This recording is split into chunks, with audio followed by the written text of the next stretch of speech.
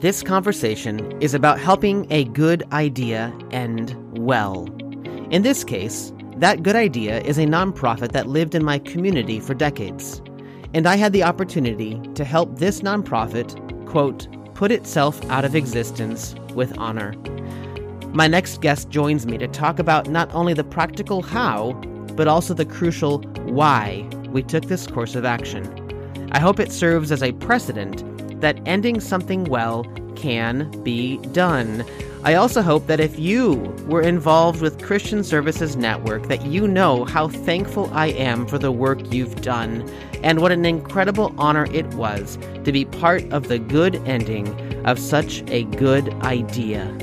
Let's jump into that conversation now. I want to thank you for joining me to talk about this experience that we've had. Would you give us your name? My name is David Leverenz. Yes, and what do you do for a living? I retire for a living. You retire for a living. But I spent about 40 years as a civil engineer, working on big projects around the U.S. and a couple of them overseas as well. Mm-hmm. So it's 2023, February, when we're having this recording. How many years ago did you move to Grants Pass? I moved here just more than 4 years ago from Florida. Mm-hmm. And you're going to be leaving soon again. That's been kind of a bit of, you guys are people who move. Well, we'll be making our 29th move in April, probably, over 50 years of marriage, back to Kentucky. Not back to Kentucky. It'll be the first time we've lived in Kentucky. But we'll move to be closer to our family. Yeah, good move. But during your time here, we found ourselves on the same project. There was a local ministry, nonprofit called Christian Service Network, that needed some help. It had come to a stop, and we found it. So how did we kind of came together at the same table to talk about what is there that we can do about this nonprofit? How did you come to that work? I'm aware in many churches that I belong to of ministries that serve people who come in the door and ask for help in one way or another. But this was something new, and it involved the churches having a centralized organization that they could refer people who came through their door asking for help. And they didn't do this to just move them on to someone else to take care of. Mm-hmm. The churches did this a couple of decades ago. They helped organize CSN in order to better serve them, because individual churches were less equipped to provide financial support, certainly showers and things like that, than CSN was able to do. So the churches supported that as a way of extending their ministries to the people in need that came through their door. And your church was one of the supporters. Is that how you got connected to this work? That's correct. I go to Calvary Lutheran Church, and I can't remember who it was who mentioned this need to me, but the need took the form of an organization, not even an organization, a collection of individual people from different churches who got together and say, listen, we see that CSN needs help. They need new blood. What can we do to help reinvigorate their mission? And as a result, and I said, this sounds like something I'd be interested in supporting. So I went to an organizational meeting in, November, I think, of 2021. And that got a number of us kind of stepped up and said, okay, we'll become the new board. Mm-hmm. Many of us were representatives from churches that had been long-standing supporters of CSN. That's correct. And it was a great satisfaction to me that throughout the year or so that we continued to work on this, every member of the board came from a different church. It wasn't a church that was pushing it. It was a group of churches, and it remained that way throughout. So there was a lot to do when we arrived at that table and started to assess where things were and talk about where things could go. What all do you remember being on that to-do list as we kind of got together, talked about it, focused in on what were some of the action items for that was something that we could do? I mean, the first one was becoming the board, which is kind of a interesting process because we had learned that the state no longer even recognized, they didn't have CSN on its maps anymore.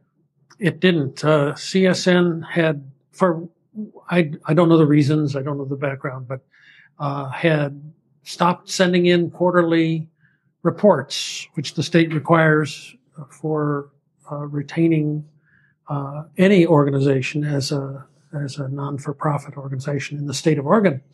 And they stopped doing that like 9 years ago. And the state typically gives you a couple of years grace period, and then they just take you off the rolls. So once you're off the rolls, then you really don't exist anymore. Mm-hmm. CSN had an account. They paid their bills. They ran their showers. They ran their program, but they didn't exist. Mm-hmm. So that was something that was high on the agenda to try to resolve. Mm-hmm. Another thing we discovered early on was that when they stopped sending in their reports, they also stopped paying their payroll taxes. You think, well, this is a nonprofit organization. Well, there was one employee. There was an employee, exactly, Josh. And so there were a number of different types of taxes that should have been taken out that weren't. Now, I do know that they had some justification for that, feeling that it wasn't exactly salary, it was a stipend or what. I don't know the details of that. Mm-hmm. But I do know that as soon as we checked with the state said, no, they're very delinquent. I'm getting ahead of myself. I'll come back to this. Yeah. In the meantime, we also discovered that we didn't know how to get into the mailbox. So they had a P.O. box. They had a P.O. box. Didn't know how to get into that.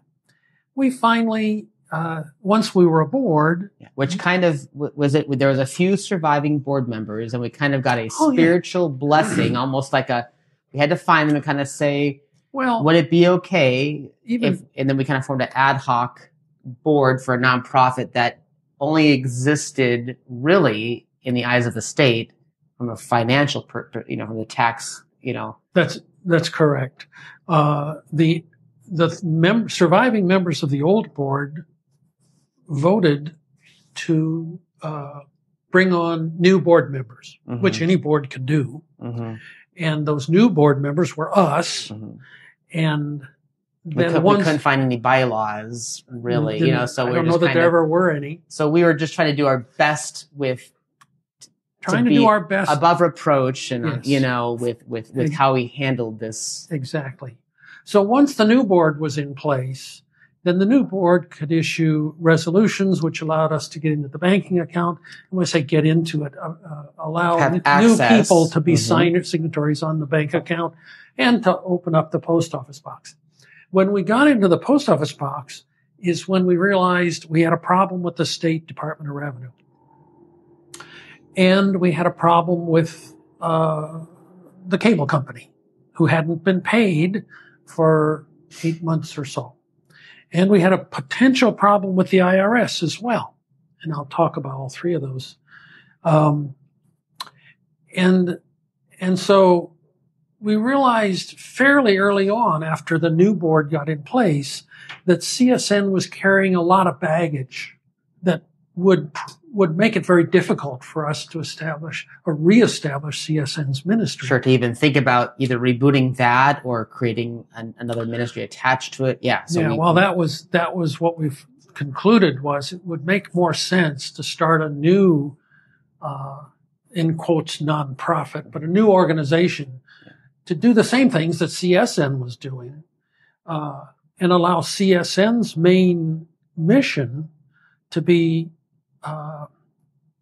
putting itself out of existence with honor, mm-hmm.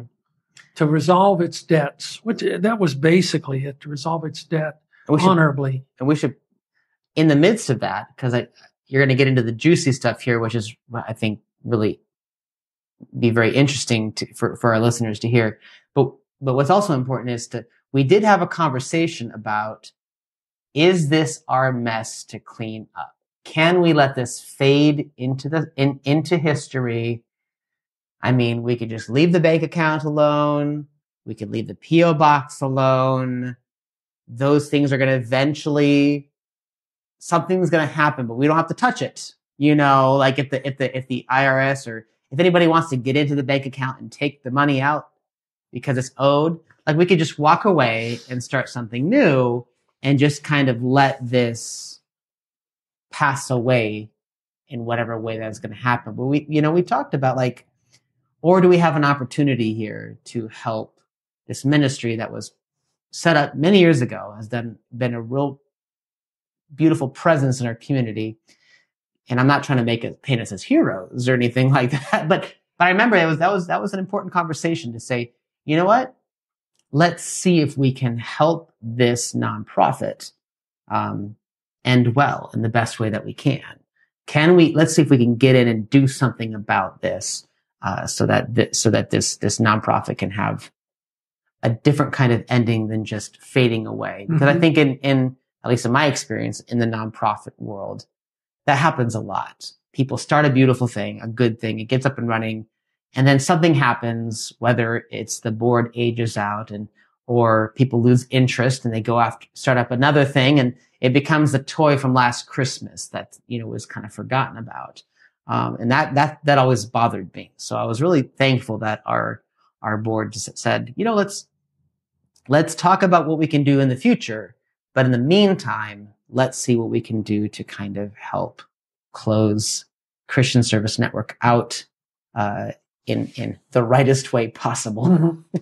Yeah, and I think you said it very well. It was a way of honoring the work that CSN had done for 20 years or so. And I always thought of it as kind of a challenge, actually. So I never doubted that we could resolve the debts. But getting that done with 3 different debtors was a challenge for me, and I thought it was clearly the honorable thing to do, and I think the board was very much of the same mind. Mm-hmm. So I'm thankful that you were chairing the board and that you came with the skills to see these as a challenge that could be engaged. Where for me, I would be like, whoa, maybe we should just walk away because I don't know how to touch this thing with a 10-foot pole because it's just outside of my wheelhouse. So maybe get into those 3 debtors and kind of the story of. Sure. We owed about, all told, about $20,000. CSN owed that. And they each have different stories. The IRS was a debt that we learned about shortly after we took over with the new board. We came across a letter from the IRS that was a reminder letter.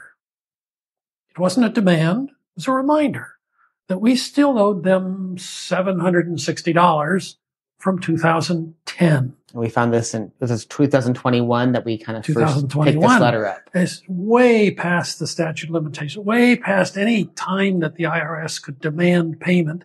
I have no idea whether it was legitimate or not legitimate, but they basically reminded us that we hadn't paid our taxes from 10 years earlier.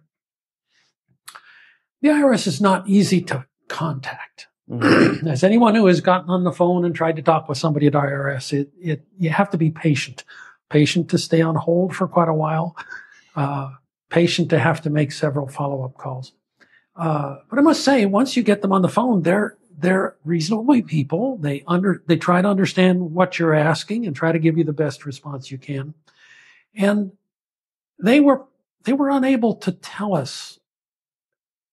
They didn't know what this letter was all about. And it was until like August, I think, but eventually, they said, we don't have any record of CSN owing us any money. CSN had a federal tax ID number, so they could They knew. It was hard for us to find. That was another little challenge to find the tax ID number. Like somewhere along the line, they had changed the tax ID number, and that took a while to sort out.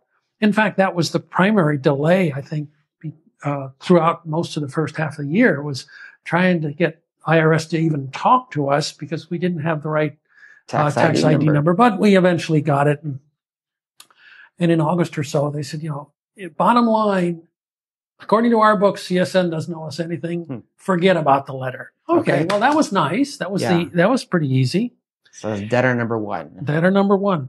Debtor number two was our cable company, which had shut off service in August, perhaps for non-payment. I'm suspecting that, but had several months of payments prior to that. This is August 2021. They had service they'd provided for 2 or 3 months prior to that they hadn't been paid for. And they had sent a bill that totaled $743. So we didn't have money like that to pay them off. There was a little bit of money left in the checking account. More than that, more than $743, but we also knew we had a big bill from the state we had to resolve. So I had some interesting conversations with the cable company that the company had by that time passed us on to a collection agency, and I had some nice discussions with the collection agency, and I asked them, well, what will you do if we don't pay this bill? Well, we'll shut you down. Well, we're already shut down. Sure. Well, we'll access your bank account. Well, yeah, but by the time you get there won't be anything left anyway. Because you're anticipating the state is going to probably need. Yeah, the state's going to take the state will take whatever we have left. Yeah. So, that's not a big threat to us. And I said, well, okay. Part of this is the equipment that you never returned. Oh, okay. Well, we can fix that. We can find that. So we found the equipment, we brought it back, and now that brought the bill down to $400 and some odd. And they said, well, how about if we'll settle for $328. I said, no, my board tells me that they're willing to settle for $200. And they're not going to pay any more because they owe a lot more than that to the state. Well, how about $328? I said, no, you're not hearing me. We'll only pay $200. Well, we can't accept that. I said, okay, fine. If you don't accept $200, I told them, then you can wait. The state will take all the money we have and there'll be nothing left over for you.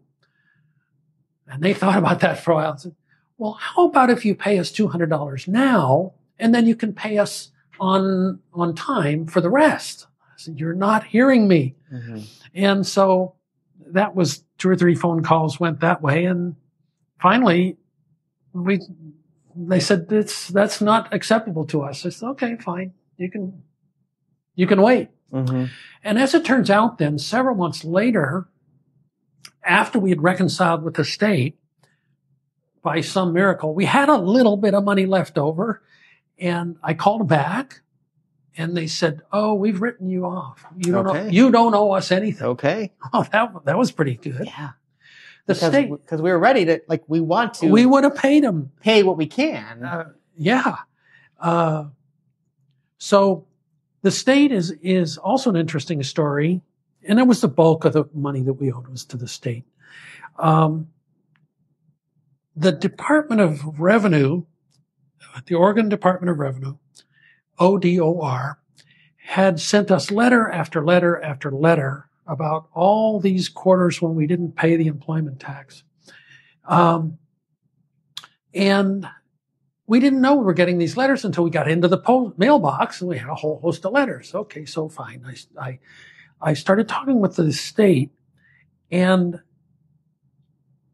the one thing that really made it better with the state was I didn't try to hide anything. Mm-hmm. I told them who we are, what we're doing. I told them that we're not operational anymore mostly because the showers weren't were broken and hadn't been. And all we were trying to do was honorably close the thing down. Well, being open and honest with the state was the right approach because they really worked with CSN to figure out a way to resolve the debt. Mm-hmm. And the first thing they do is, well, we'll waive the fees, the penalties, and the interest. And that brought the debt down, that component of the debt down from about $9,000 down to $1,500 or something in that range. Mm-hmm. When you don't pay your taxes, the amount you owe increases really, really fast. So when they got rid of the extra costs, the amount we actually owed was much less. Another thing that we did was we went back into the bank account and got bank records for the past 8 and 9 years and reconstructed the quarterly reports that we had failed to submit. And that allowed us to estimate the amounts that we had paid CSN the employee over the past 8 or 9 years. And it allowed the state then to also assess how much we actually owed. And so that was an important factor as well. So they got it down to 15. And when you say we backfiled, that was you. Again, I'm thankful. Well, I mean, it was a matter of digging out the forms, looking at the bank records and trying to make a list. It took a little bit of time. But I say it's a challenge. Yeah. So when $1,500, okay, fine. So we voted as a board to pay the $1,500. We did, and Department of Revenue said, good, we're good with you. Yeah. The fly in the ointment there was that there's another state agency called the State Employment Department. And they assess a different kind of tax that we didn't know about. So we existed still in the eyes of two departments of the state cared about the money. Two taxing bodies. We didn't even know about the second one. How did you find out about them? Well, the second one sent us a letter that said, now that you've submitted all these quarterly reports, they come to us too. Okay. And we realize that based on what you submitted for the last 8 years, you didn't pay the taxes that we're supposed to collect. And that was another $9,000. So it was kind of the same approach. So different phone number, different people, conversations. Called them up and had a nice conversation, very open, honest with them. And at that point, we did not have the money, not to pay much of anything. And so to make a long story short, they said, well, if you give us all the money you have left, we'll call it even. Fair enough. So I told him how much it was, how much was left in our bank account. It's okay. You write us a check for that amount. It was less than 9,000. Oh my! It was like $1,800 or something like that. It was very, very little. So we wrote them a check, and they were satisfied. They took care of us, and at that point, then all of our debt was zero debt. Mm-hmm. So the main thing we did with CSN after we started up Christian Compassion Network, the new organization, was to take care of the taxes. And once that happened, then we kept the Christian Service Network's post office box because we had to have some way of getting mail. Mm-hmm. And we kept the bank account. And I think the only thing we paid in the bank account was for the post office box. Mm-hmm. We didn't really spend any of it for any other purpose. In the midst of all that, we got a list of the contributing churches because none of us knew the whole list, and try to figure out who has been donating in the past, communicate with them about, hey, please don't send any more money to Christian Service Network because we're trying to close it down. So we're trying to connect with them and let them know what's going on, because a lot of them had that in their budget. Here's how much every month we send to this organization. When we first opened the mailbox, we found all the ding letters from the state, but we also found a bunch of checks that churches had continued to send in. And so we had a discussion about what should we do with this money. And we decided that again, trying to do the honorable thing, as well as be pragmatic about it. We knew at that point that 6 months or 8 months or a year later, the state was going to take it all. Mm-hmm. So we figured, what is the point of depositing those checks into our account and then having the state take it from back taxes? So we sent them back to the churches. Mm-hmm. We made it a policy not to accept any donations, and we didn't throughout our existence. So all the money already in the bank account, we used that to settle the debts, as you just kind of walked us through. Yeah. And the checks that were in the mailbox, returned it to the churches with kind of a communication of what was happening. And we were able to kind of have one final meeting as the Christian Service Network board and make a motion to close the bank account. Whatever money is, I think we had a little bit left. We had a little bit left. We were able to share that with another nonprofit in town that was doing some like-minded work, and then make a motion to dissolve the board, which was kind of a simple but meaningful little moment for the story of Christian Service Network. Yeah. Well, I'm curious, in all these processes, like what was familiar to you from previous experiences, and what was new? Did anything kind of surprise you or take you off guard throughout this experience? Well, because I had no idea what to expect, I wasn't surprised by anything. Sure. You mentioned kind of just being open and honest. That was you said that a couple of times, being open, finding people were personable once you got them on the phone. In my life experience, that's been very useful to me. And that's my nature, to be honest with people and open with people. And I've found that to the few times I've tried to get away with something, I've always regretted it. Mm-hmm. It was an interesting experience, also an experience that I felt was consistent with my desire for service. I have some talents. Ministering to people one-on-one is not a strong talent of mine. And I admire people who have that in them. But I do have a talent or I have a heart for it, but not the talent for it. But I do have the ability to keep track of financial matters and this kind of thing. And it grows out of somewhat of being an engineer. And I do have, because of my faith, I have a strong belief and confidence that I'm not going to get in big trouble. Mm-hmm. If I put it out there. In theory, the new CSN board was liable for this debt personally. Right. So when we formed, there was a risk there. Yeah. In my mind, it wasn't a great risk because I know that, I'll be taken care of. God's going to take care of me and the rest of the board. And so there wasn't really a lot that surprised me. It was interesting the way it panned out. It was a sense of a good feeling that we were doing this honorably, a sense of a little bit of grief. I wasn't there during the heyday of CSN, but yet I still felt badly that to see that have to come to a close without having, being able to continue that mission under CSN. It will continue under some other form. Any other comments or observations that I haven't really given you space to make? Well, there are several things that I'm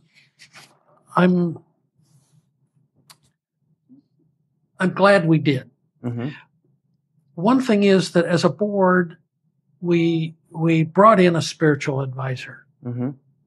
And I don't know that a lot of nonprofits do it that way.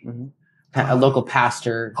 This was a local pastor who had expressed an interest in what we were doing from the very beginning, but someone who could tell us what service to the people in need in our community really looks like and how we can stay focused on that. as we were thinking about policies and procedures, Now, how we can pause you for bring a that second, in. because we did two things. We were closing out CSN, and we were trying to start its successor organization. That's true. I am jumping a little bit ahead of myself. Yeah, Christian Compassion Network was this idea that we're trying to launch something new. And that board, we brought a spiritual advisor in, and you thought that was kind of a new, different thing that you appreciated. Yeah. In everything we did, we were thinking ahead toward having an outreach, a Christian outreach component to the kind of work that we would be doing. This is a component that was an undercurrent of what Christian Service Network had always been doing, but never particularly pronounced, as far as I know. And it would take the form, in my mind, of when someone comes in for help, one of the questions that they would always be asked would be, do you have a local church? Or would you like me to pray for you? Mm-hmm. And if they said they weren't interested, that's fine. We'd still certainly give them all the help we could, but we'd always have that conscious effort to make sure that we provide a window into their souls if they only say yes. And this is what the spiritual advisor was intended to bring to us. So that's one thing I thought was important, and I was pleased to see. I never really thought, and still don't think, that money is the problem in serving people in need. I think in the public environment, governmental environment, money is a problem. Not only not having enough, but allocating it in the right way. But from a nonprofit standpoint, the money is out there to be had. Churches are willing to donate to organizations like this, especially when it helps them do the services that they provide, the services that they would like to provide. But I never thought that money was going to be an issue. The issue is in finding the right people to help.